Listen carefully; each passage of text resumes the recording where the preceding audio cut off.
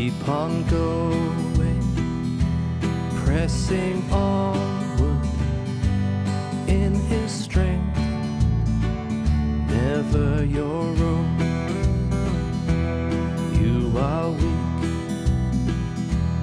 He is mighty, and He is with you. You're not alone.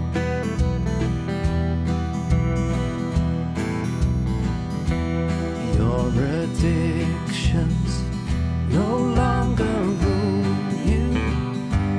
You may stumble, but Christ is King, and He has promised He'll never leave you. His grace sufficient, find rest in Him.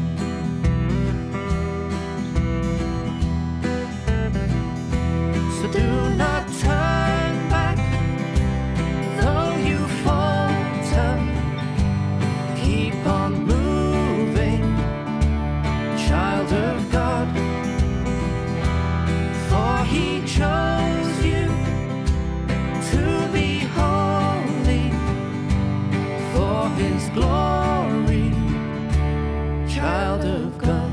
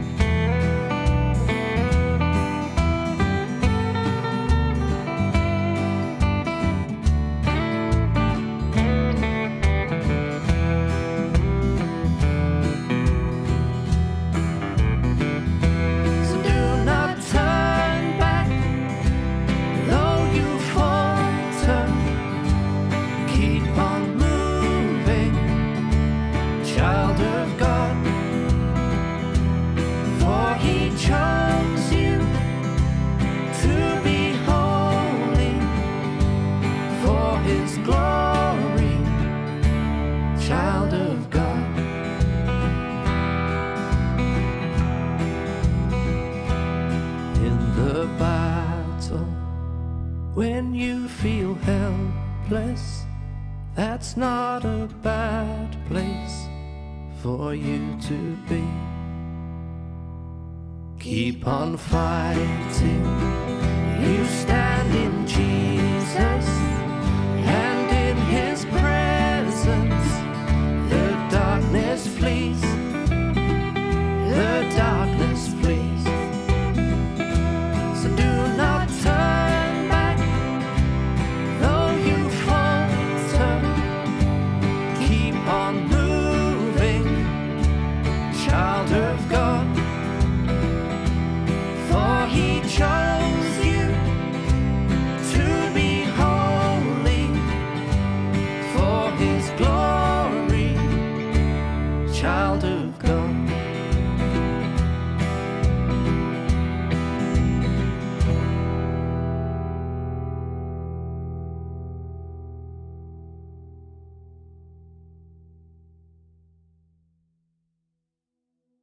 Hey, child of God, what a wonderful song by a wonderful group of people.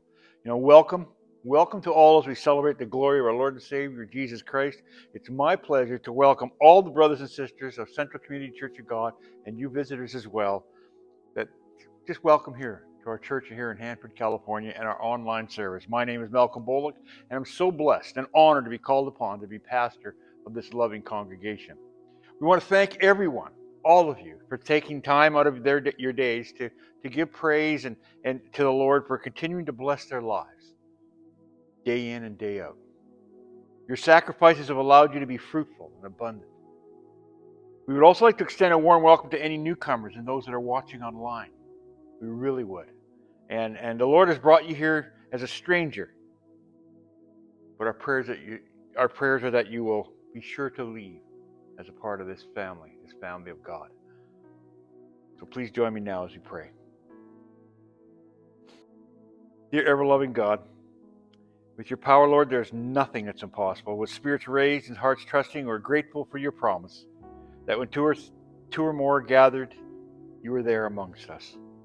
Lord, we thank you for the opportunity to gather in your holy presence once more. And, Lord, we ask that you would bless our worship service this morning.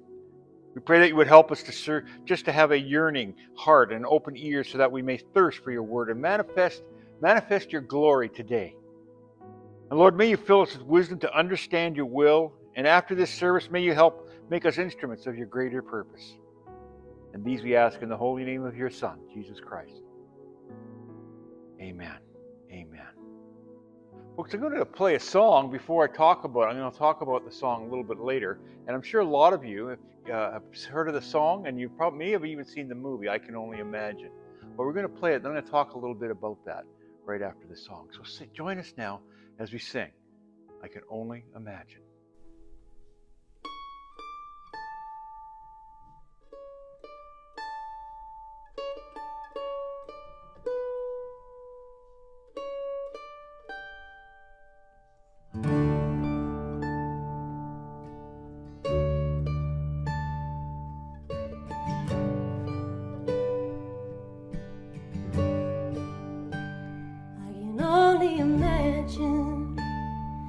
It will be like when I walk by your side.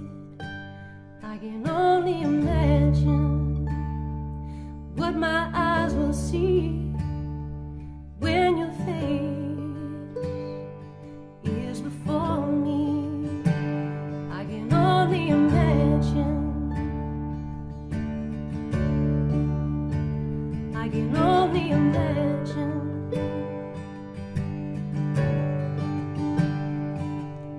Surrounded by your glory, what will my heart feel? Will I dance for you, Jesus? Or in all of you be still? Will I stand in your presence? Up to my knees will I fall? Will I sing hallelujah?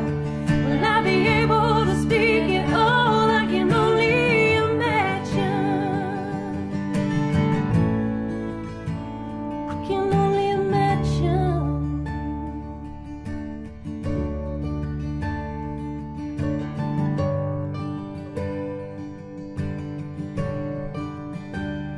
I can only imagine when that day comes and I find myself standing in the sun. I can only imagine when all I will do is forever worship you. I can only imagine. I can only imagine.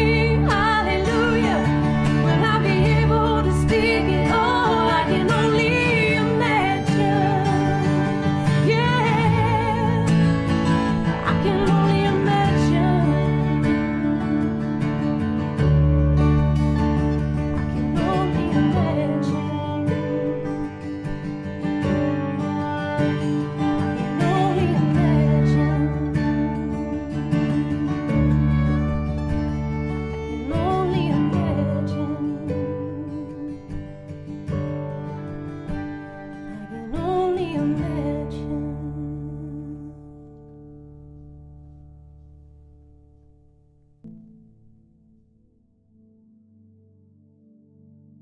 Man, it's such a great song. Such a great song. Ecclesiastes 12, verse 7 says this: "For then the dust will return to the earth, and the spirit will return to God who gave it." You know, I settled into the church pew. I'm going to read you a story. Actually, I'll read it like this. I'm going to read you a story, and then you follow along with me. It goes like this: I settled into the church pew behind a woman as the worship team began playing "I Can Only Imagine." Raising my hands, I praised God as the woman's sweet soprano voice harmonized with mine. After telling me about her health struggles, we decided to pray together during her upcoming cancer treatments. And a few months later, Louise told me she feared dying. And leaning onto her hospital bed, I rested my head next to hers, whispered a prayer, and quietly sang our song. I can only imagine what it was like for Louise when she worshiped Jesus face to face just a few days later. See, the Apostle Paul offers comforting assurance to his readers who are facing death. In 2 Corinthians 5, verse 1, he says, "For we know that when this earthly tent we live in is taken down, that is, when we die and leave this earthly body, we will have a house in heaven, an eternal body made for us by God himself and not by human hands." See, the suffering experienced on this side of eternity may cause groaning. It might cause groaning. In fact, I'm sure it will. But our hope remains anchored to our heavenly dwelling, our eternal existence with Jesus Christ. 2 Corinthians 5, verses 2 through 4 says, "We grow weary in our present bodies, and we long to put on our heavenly bodies like new clothing. For we will put on heavenly bodies, we will not be spirits without bodies. While we live in these earthly bodies, we groan and sigh. But it's not that we want to die and get rid of these bodies that clothe us. Rather, we want to put on new bodies so that these dying bodies will be swallowed up by life." Man. See, though God designed us to yearn for everlasting life with him, it goes on in 2 Corinthians 5, verses 5 and 6, it says, God himself prepared us for this. And as a guarantee, he has given us his Holy Spirit. So we are always confident, even though we know that as long as we live in these bodies, we are not at home with the Lord. His promises are meant to impact the way we live for him now. And he explains this in the next 4 verses. He says, "For we live by believing and not by seeing." Yes, we are fully confident that we would rather be away from these earthly bodies, for then we will be at home with the Lord. So whether we are here in this body or away from this body, our goal is to please him.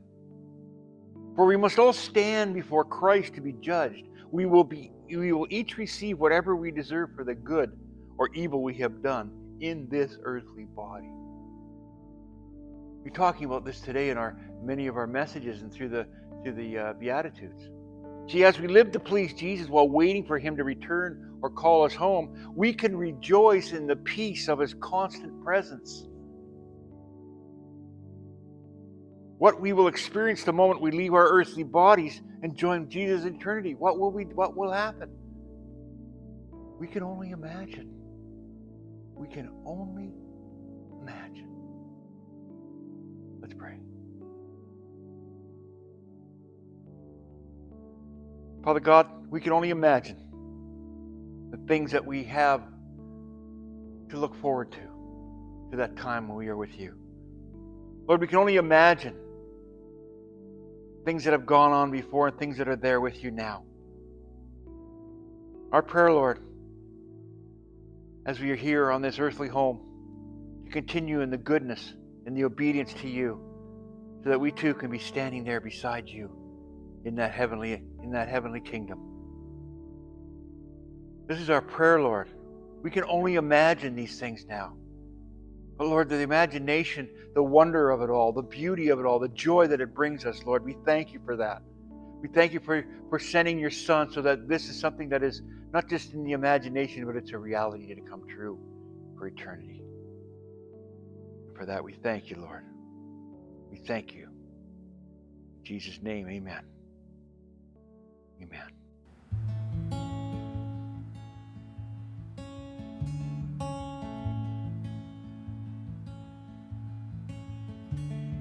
alone in my sorrow and dead in my sin, lost without hope with no place to begin. Your love made a way to let mercy come in.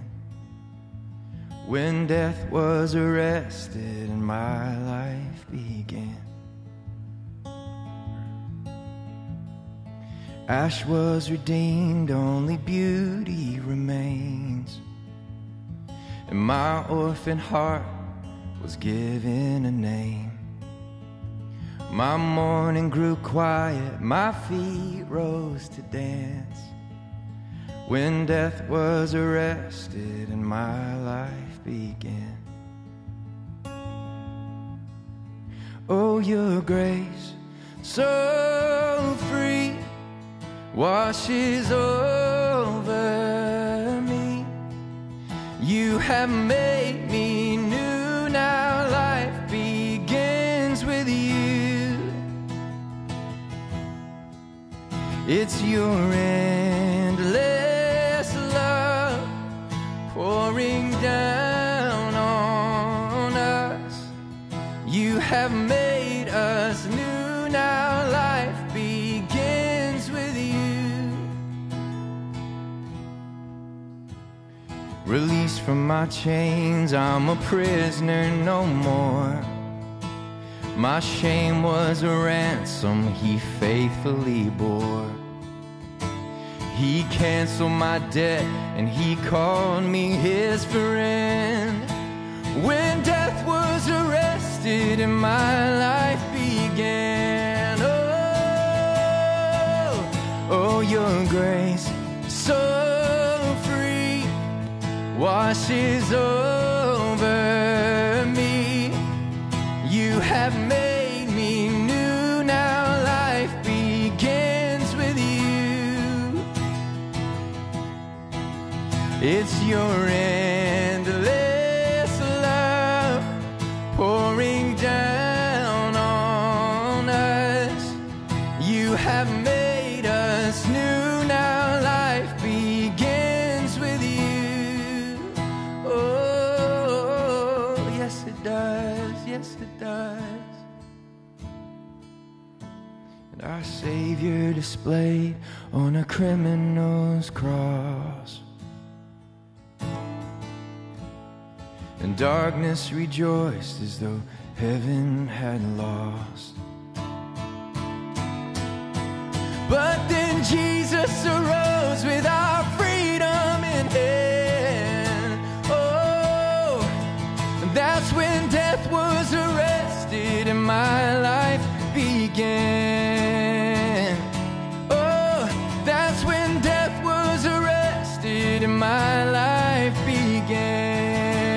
Yes, oh, your grace so free washes over me. You have made me new, now life begins with you. And it's your love, it's your endless love pouring down on us. You have made us new, now life begins with you. Oh, and we're free, free, forever we're free. Come join the song of all the redeemed. Yes, we're free, free, forever, amen. When death was arrested and my life began. Oh, we're free, free, forever we're free. Come join the song of all the redeemed. Yes, we're free, free, forever, amen. When death was arrested and my life began. When death was arrested and my life began. When death was arrested and my life began.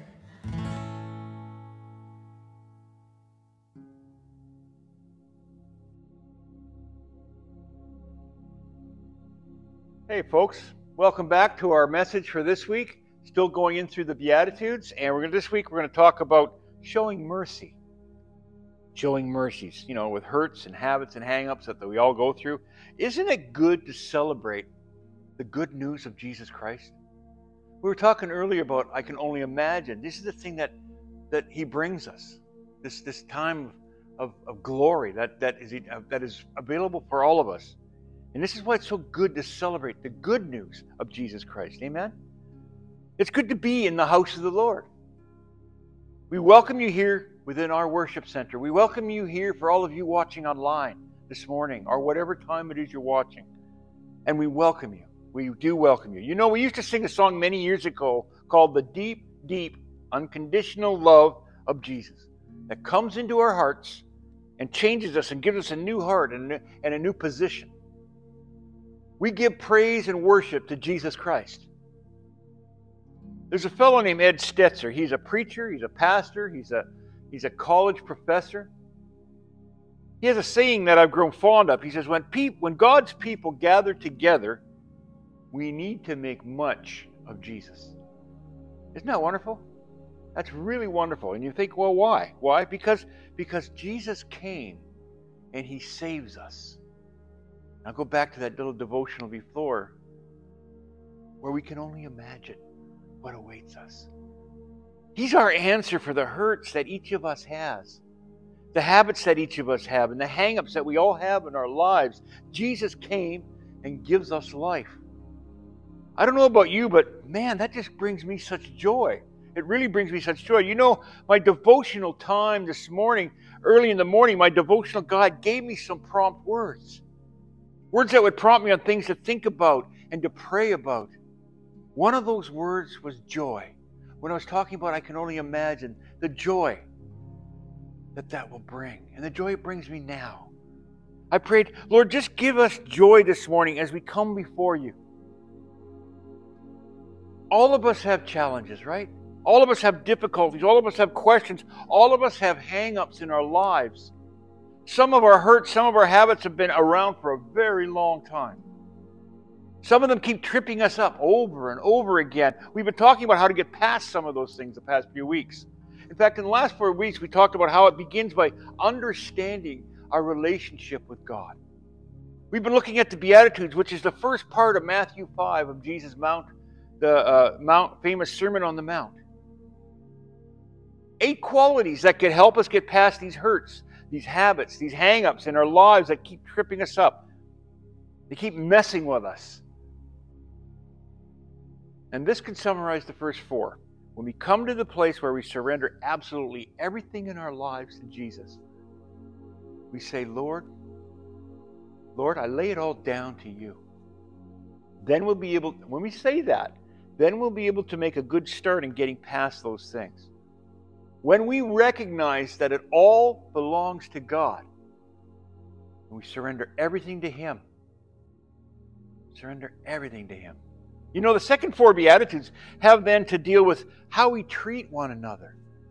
Kind of a result of the first 4 of our surrender to God. Jesus says, and this is how we go on to live once we surrender to God. Now, this is how you go on to live. The 5th Beatitude is this. Matthew 5:7 says, blessed are the merciful, for they will be shown mercy. So after we come to the first 4, Matthew 5:3-6, it says, blessed are the poor in spirit, for theirs is the kingdom of heaven. Blessed are those who mourn, for they will be comforted. Blessed are the meek, for they will inherit the earth. Blessed are those who hunger and thirst for righteousness, for they will be filled. And now it's Matthew 5:7. Blessed are the merciful, for they will be shown mercy. Remember, blessed means God blesses those. God blesses those who are merciful, for they shall receive mercy. Let's talk a little bit about what that word mercy even means. For one thing, mercy is not normal, folks. It's not normal, right? I mean, when someone wrongs you, when someone hurts you, when someone deliberately does something against you, your first thought in mind is not, well, I want to extend mercy. Is it? No, I think it's just the opposite. We seek revenge. We want to strike back, don't we? We want to hurt them like they hurt us. We want to cause at least as much pain in them as they caused in us. Very few of us initially think, oh, I just want to extend mercy to them when they hurt us. In Leviticus, it says this, and most of you have heard it before, an eye for an eye and a tooth for a tooth. It actually says this, Leviticus 24, verses 19 through 20. It says, anyone who injures their neighbor is to be injured in the same manner. Fracture for fracture, eye for eye, tooth for tooth. The one who has inflicted the injury must suffer the same injury. Whoever injures another person must receive the same injury in return, it says. We read those words and we think, wow, I guess God is affirming that we're to strike back. We're to do an eye for an eye. A little deeper reading, a little more context on what's happening here is really important, guys. Remember, Leviticus is written to a group of people who have been enslaved for 40 years. God is creating a new community here, a new nation. And He's telling these guys, as my followers, this is how you need to respond. This is what it looks like to follow me. Because here's what would happen, and I think it happens all through human nature, and it happens today. When someone strikes back at you, or when someone strikes at you and hurts you, we strike back, don't we, with sometimes, most of the time, with greater vengeance. Because we're not just striking back as getting back at them. We're angry now, and we're hurt. So what God is telling His people, very primitive people who He's just forming, He says, no, don't do that. Don't do that. At least as followers of mine, here's where we begin. Limit your retaliation. Now Jesus, hang on now, listen to me. Jesus is going to come along, and the rest of the Scripture is going to come along, and He's going to raise that bar of mercy even more. Okay? But in the beginning, God Himself is establishing His people. He says, put a grip, get a grip, catch a hold, and don't strike back. Do not strike back. So Jesus comes along and He says, wow, you know what we need to do? We need to extend mercy to them. We need to be merciful. See, we are most like Christ when we show mercy. Jesus says it in Luke 6:36. He says, be merciful just as your Father is merciful. If you read any part of Scripture at all, you'll find all through the Old and especially the New Testament, God is full of compassion, He's full of mercy, and He's full of grace, folks. Jesus says we're to be like Him. We're to be merciful. We're to extend mercy to those who have wronged us, just as your Heavenly Father extends mercy to you. To you. John Stott is a 20th century pastor and a teacher in England. And he said this, no comment could be or maybe should be more hurtful to the Christian than these words. But you're no different than anybody else. You Christians are no different than anybody else. You think if somebody says that, that should be very hurtful to a Christian. Doesn't that sting a little bit? You're no different. If we're no different, if our response when we've been struck is no different than anybody else, that should really hurt us to our core. See, remember the first 4 beatitudes. If we come to Christ, we recognize our sin before Him. We're mourning for that sin. We hunger and thirst to be more and more like Him, more righteous like Him. And if we're not, then something's wrong. We got to go back to the beginning because we're not ready. John Stott says that the comment should cut us to the very core because we are to show and extend mercy to our brothers and sisters even when they don't deserve it. See, mercy is not normal. God's mercy, God's grace is anything but normal. So what else does that look like? Mercy is not normal, but also, folks, also when Jesus uses the word mercy, it's more like just, well, okay, I forgive you. But it's more than just forgiveness. It's more than just, okay, I'll ignore it. I won't strike back. No. Mercy is more than that. Mercy requires action, folks. Mercy requires action. It's more than a feeling. Mercy moves us to action, or it should. In Matthew 14, we see all these verses throughout the New Testament through Jesus when He says He saw the huge crowd when He stepped from the boat and He had what? When He stepped from that boat and He had what? He had compassion. It says this in Matthew 14, verses 13 and 14. It says this, when Jesus heard what had happened, He withdrew by boat privately to a solitary place. Hearing of this, the crowds followed him on foot from the towns. And when Jesus landed and saw a large crowd, he had compassion on them and healed their sick. Compassion. Folks, compassion. That's another word for mercy. He had compassion. He had mercy on them. He healed their sick. Now, interesting enough, in Hebrew, the word for the word for mercy here is, follow me. Now, this is oh my goodness. This is pretty interesting. It has this idea, mercy has this idea of being a deep-seated ache. That you're so merciful that you begin to ache for somebody else. And we may call it this way. You begin to walk a mile in their shoes. You begin to kind of live their life. You begin to understand really deep down how they are feeling. And now this is really interesting. You're going to learn something today about that word mercy in Hebrew. Actually, to the Hebrew people, that word was what they felt, the emotion deep down in their gut. They just felt it. The word just down in their bowels. That's where they felt the emotion. That there's a Greek verb. There's a verb form of the Greek word for bowels, and it means most basically to be moved to one's bowels. But the King James Version translates it more idiomatically as moved with compassion. The word is used only in the Gospels and only to describe the emotional life of Jesus Christ. The emotional life.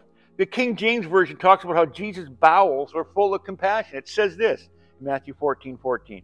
And Jesus went forth and saw a great multitude and was moved with compassion toward them, and he healed their sick. Moved with compassion.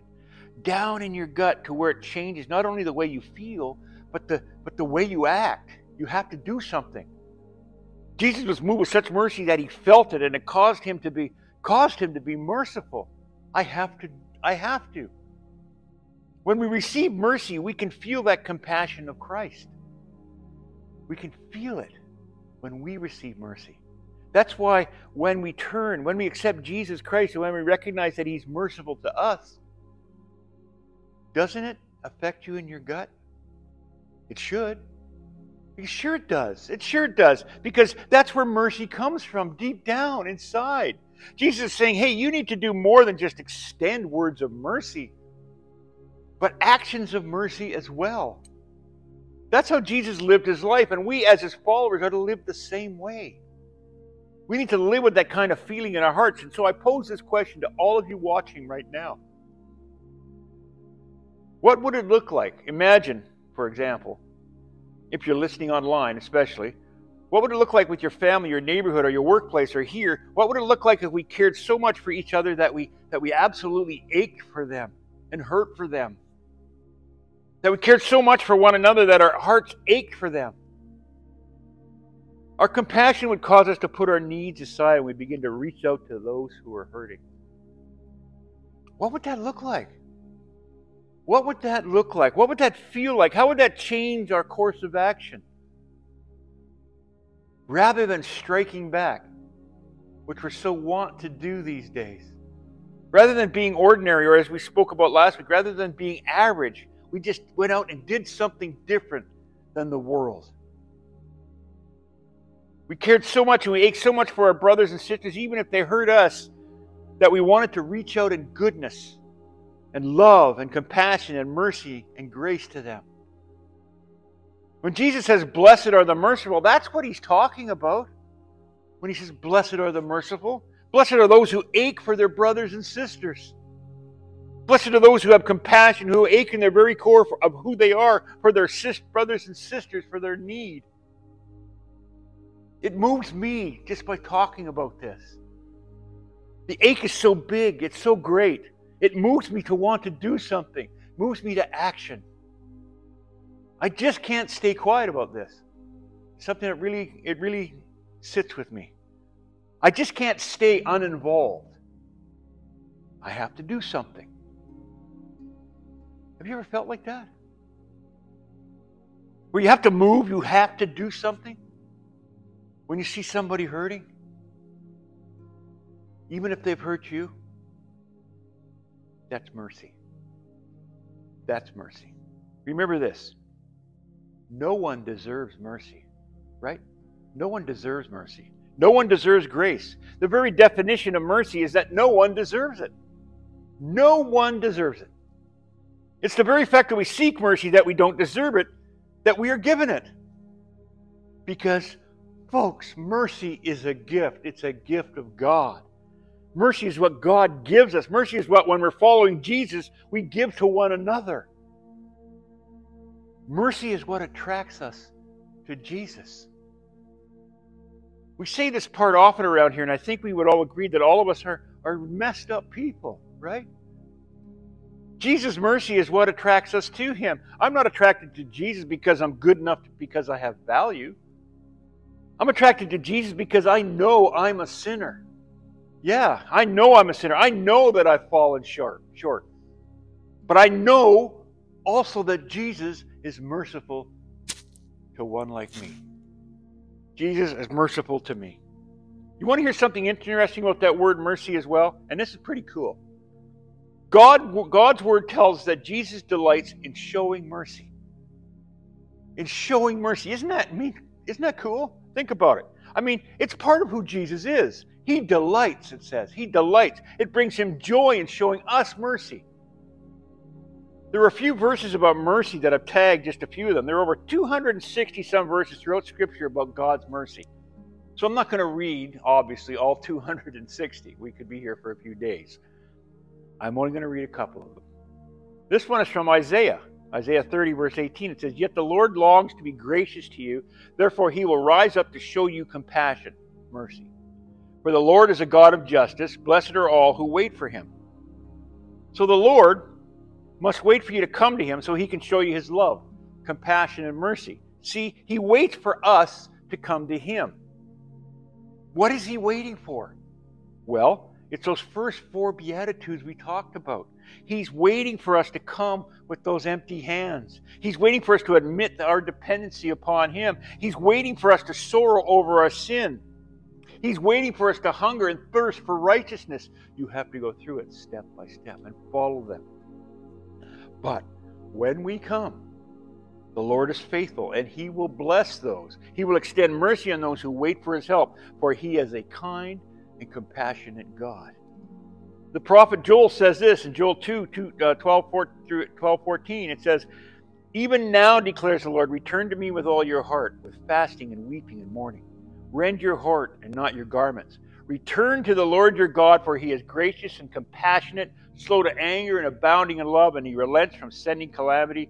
Who knows, He may turn and relent and leave behind a blessing, grain offerings and drink offerings for the Lord your God." I mean, is that crazy or not? Think about it. Is that attractive or what? To know that I can come with all my stuff, all my baggage, all my sin, all of my shame, all of my guilt, and I can come to God, and He doesn't shake a fist at me. Yeah, sit there, "Malcolm, what are you doing? Get away from here." He doesn't say, no, you got to do better. He extends mercy and grace to me, and more importantly, He delights in doing it. It brings Him joy. The Hebrew writer says this. He says, "So let us come boldly to the throne of our gracious God." Come boldly to the throne. There we will receive His mercy and we find grace to help us. When? Well, when we need it most. When we need it most. God's mercy is so much bigger than your mess-ups and my mess-ups and my hang-ups and your habits and your hurts and your hang-ups. God's mercy is so much greater, so much bigger than all of that. It's what pulls us and attracts us to Jesus. We recognize that we need to be someone. We recognize that we need someone just to be merciful to us. And God delights in it. He just wants us to come and be honest with Him, to be honest with ourselves, really. When we show mercy, we will receive mercy when we respond that way, because it's the gift of God. You do not stay angry forever, God says. He continues to give us mercy. And a cool part is this. He extends mercy. Maybe He extends mercy. Maybe if I put it like this. Have you ever messed up again and again and again and again? Ever done that?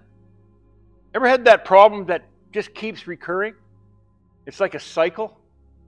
It just keeps going on and on and on. You wonder, man, why can't I just get past this? And do you know what this word tells us? He delights in showing us mercy over and over and over again. Don't you think that's pretty attractive? I do. Do you think that is a God that you want to follow? Is that a Savior that you need?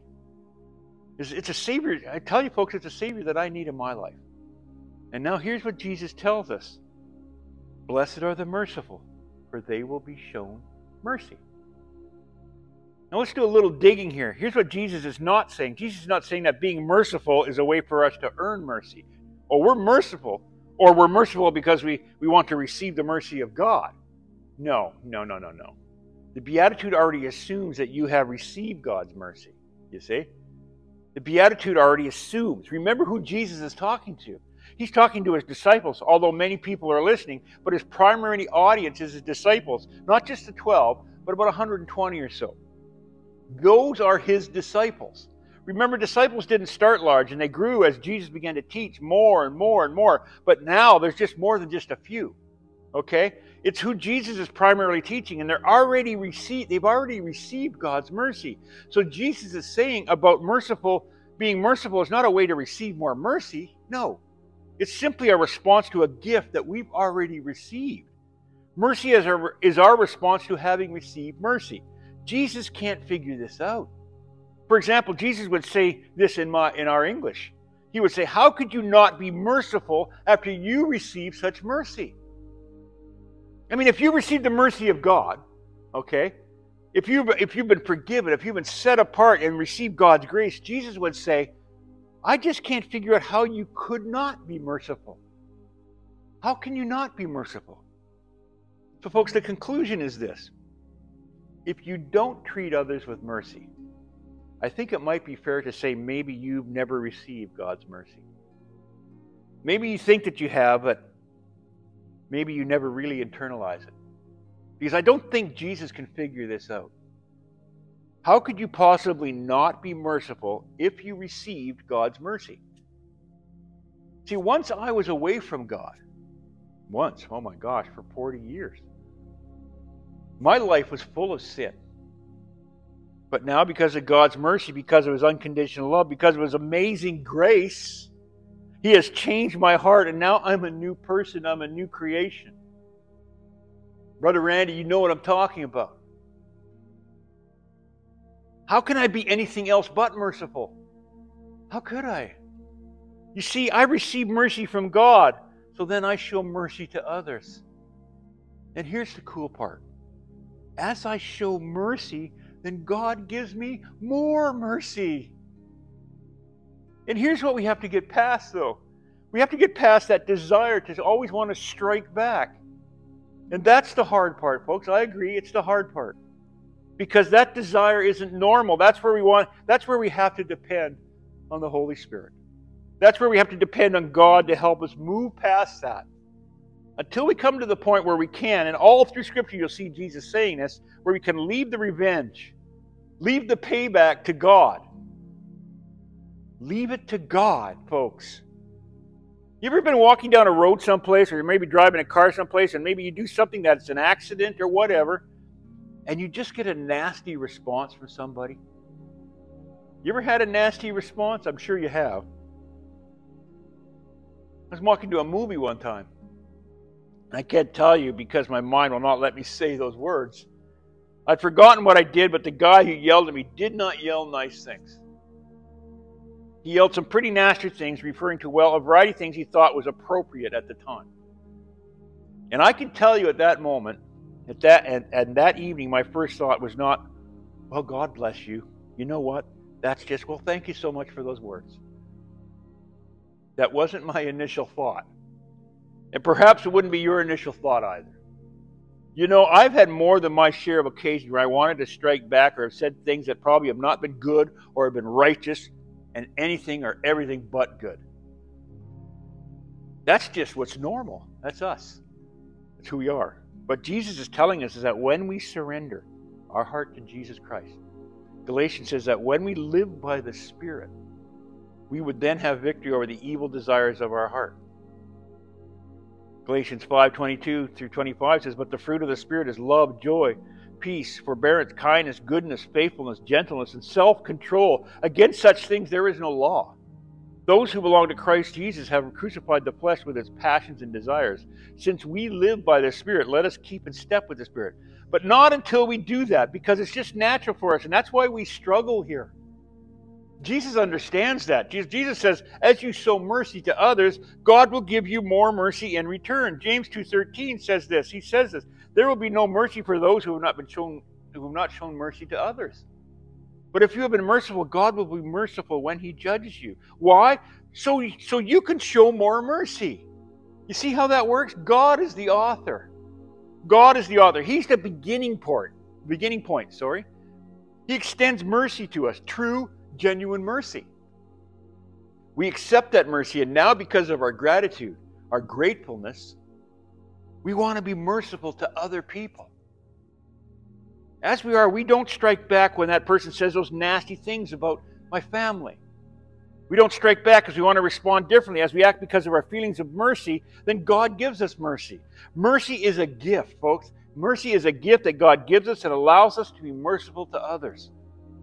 All of you know this.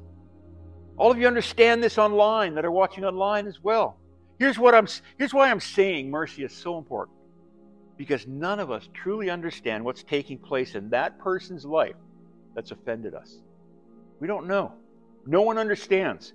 Maybe they're just a grumpy person. Maybe they're just a nasty person. Maybe that's just who they are. Well, you can say a prayer for them. You can say a prayer for them. Or maybe something else is taking place in their lives. Maybe something else is occurring that we have no idea what causes them to respond the way they do. And I think Jesus would say it like this, and we've talked about this before. Make sure you always give people mercy and the benefit of the doubt. We're just going to respond differently than the world would. And to do that, it takes strength. We can't do it on our own. But when we do, folks, wow. Oh, wow. Then we begin to act and respond more and more and more like Jesus. Man. And I think Jesus would say this. He wants us to create a culture today of mercy. Create a culture of mercy. Remember in the Beatitude, it says, "Blessed are those who hunger and thirst for righteousness, for they will be filled." Blessed are those who hunger and thirst to be more and more like Jesus.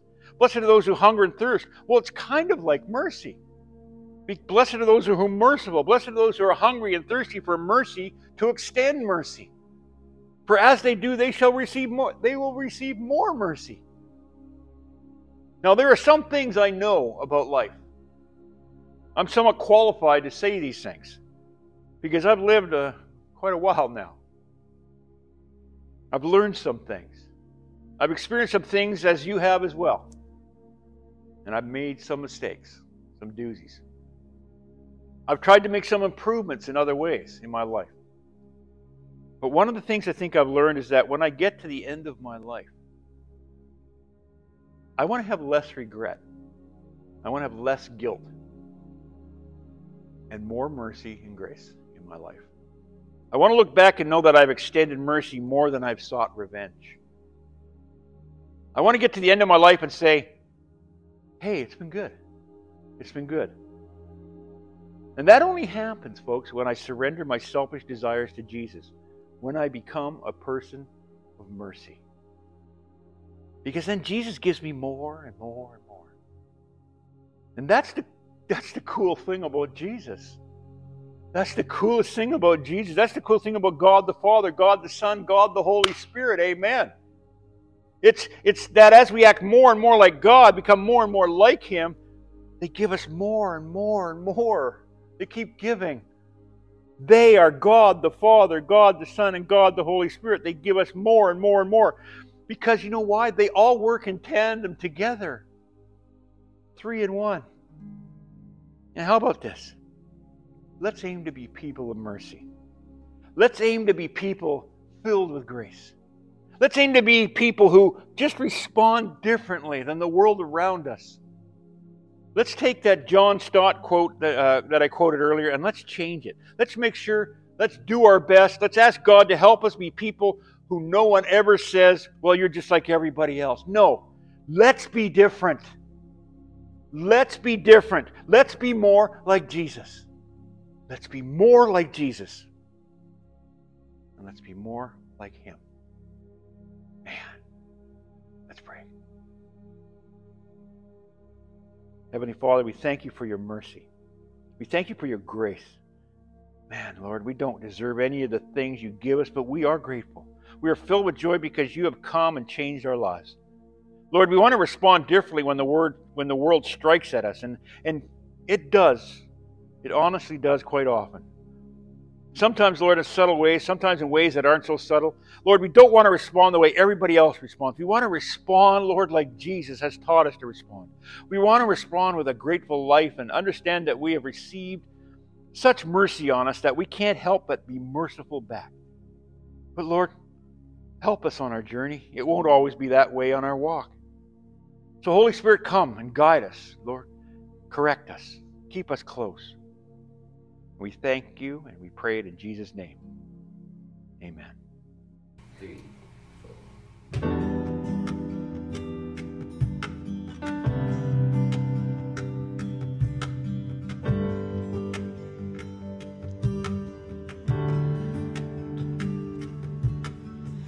Oh, may I run to no other refuge, no other hope for my soul. Oh, may I drink from no other fountain where living waters will flow. Jesus, You're all I need. Jesus, You're all I need. You are my life. May You be lifted high. There is no other like Jesus Christ. You are my story. You're my everything. You are my glory, my God and my King. You are my rock, and You never change.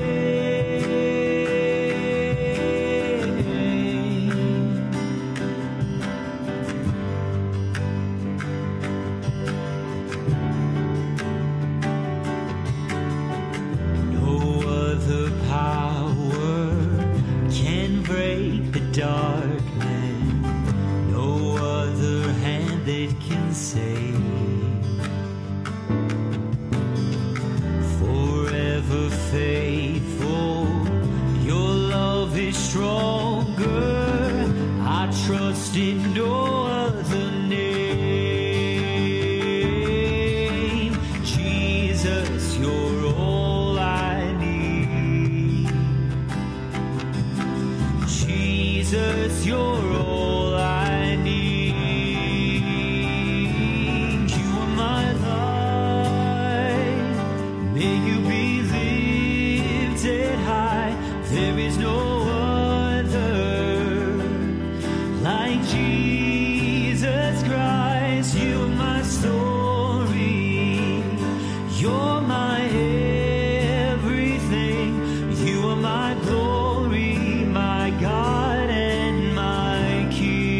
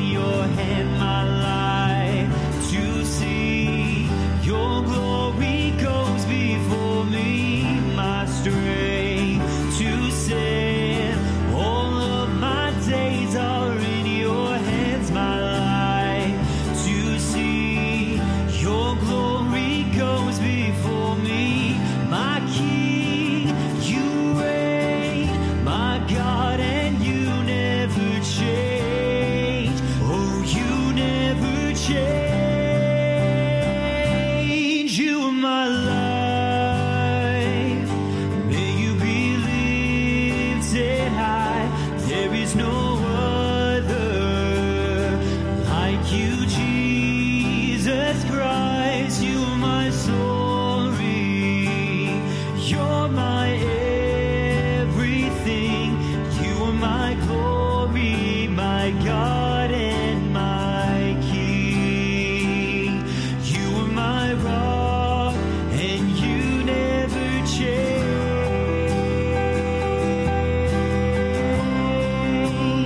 You never change.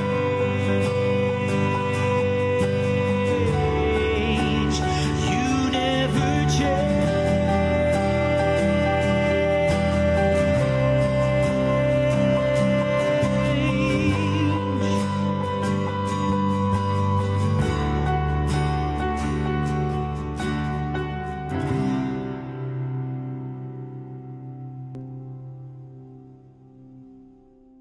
Hey folks, welcome back. Before we close, I'll go through my usual announcements that I usually do each week, but I love to do that.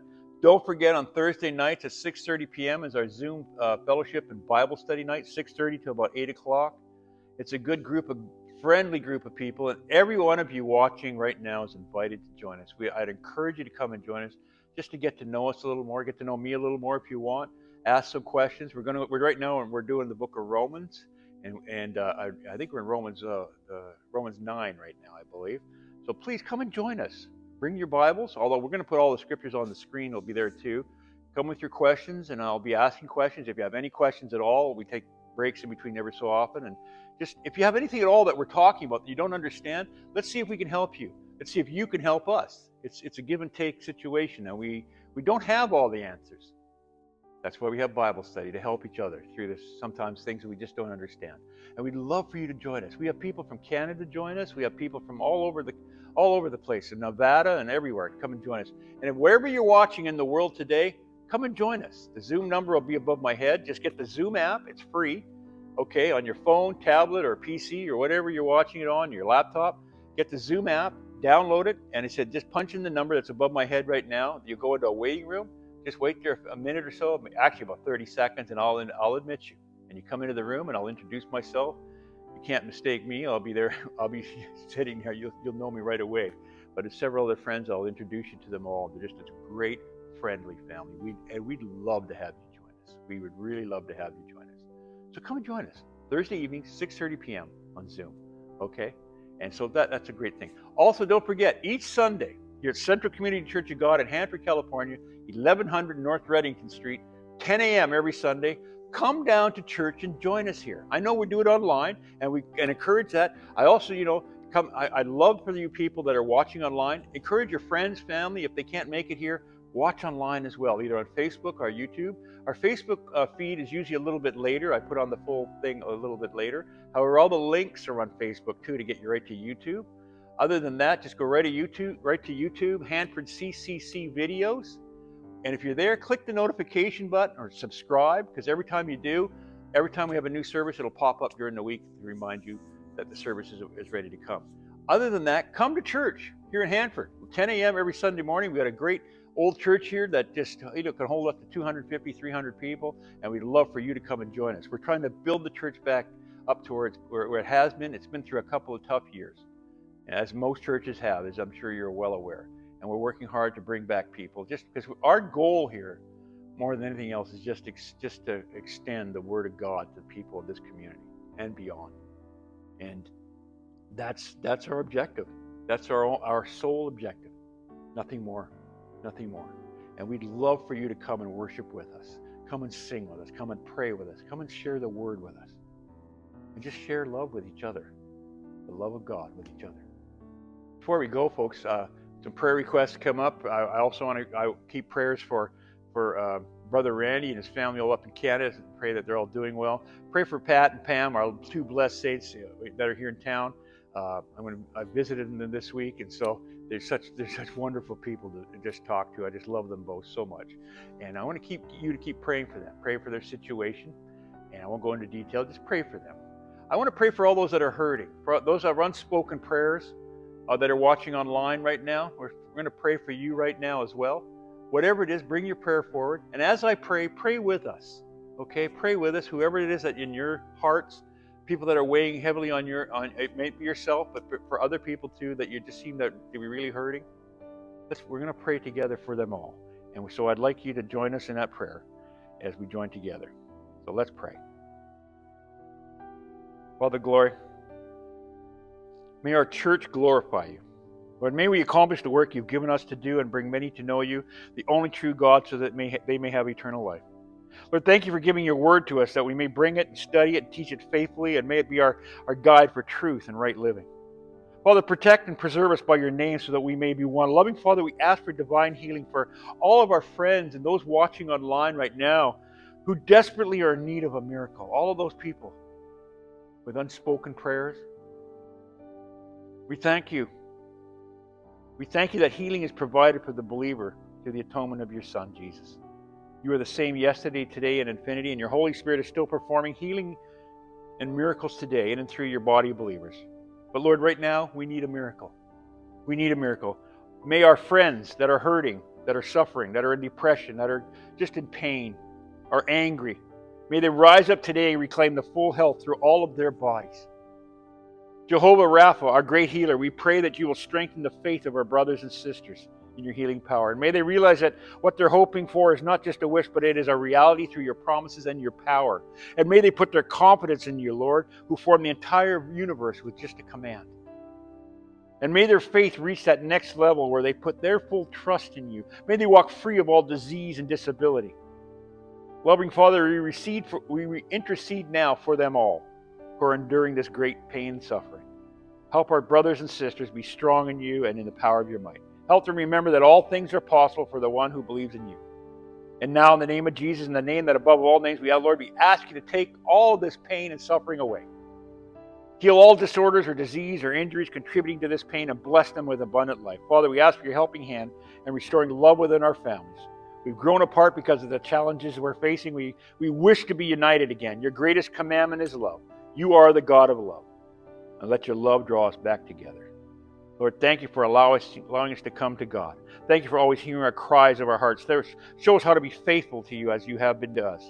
And we trust you with all our hearts, our souls, and minds. Because all-powerful Father, we bow before you because you are awesome and worthy of all the praise. Your word declares that we can do all things through you who strengthen us. We put all our trust in you. You alone are God. You alone are joy. You are our heart and souls. You are the grass under our feet. Heavenly Father, thank you for this time that we've spent together learning more about you and just worshiping your name. And as we leave this place this morning, may we be committed to worshiping and serving you in our daily lives. Lord, show us the ways that we can bless each other in each day.